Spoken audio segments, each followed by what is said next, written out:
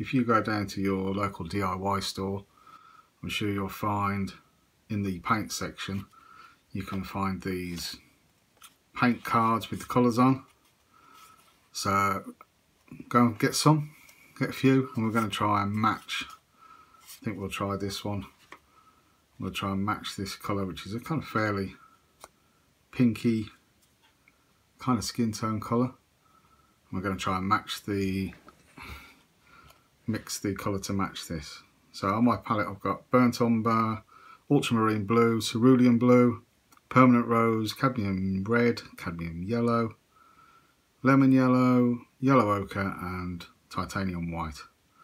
I'm pretty sure I could probably mix pretty much any colour I wanted out of that set of colours.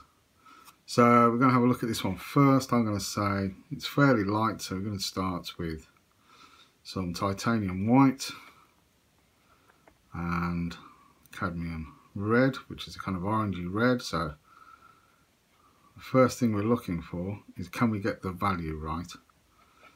Now the value is how light or dark it is. So we mix that one, and I'm just going to put it on there. That looks fairly close to me. It's maybe a little dark. So what I shall do is start another little pile there. So what you're doing is kind of making a string of colours where you can go either way. So if you get lost, you can go back to where you've been the step before. If you go wrong, if it goes too far the wrong way. So that's a little bit lighter. Value wise, that's pretty good. By that I mean I can hardly see the difference there. Colour wise it's not too bad actually.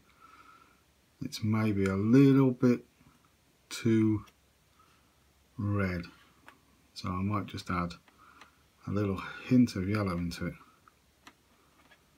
just the merest hint. Mix that in, and that's pretty good. That's pretty close. And you can do, I mean, there are hundreds of different colours in the DIY store. You can go, or you can get out of a magazine, just try it and see where you get to. It's good exercise in painting, trying to mix any colour. The importance is to get the value right first, which is how light or dark it is, and then adjust the colour slightly. I hope that helps. Thank you for listening.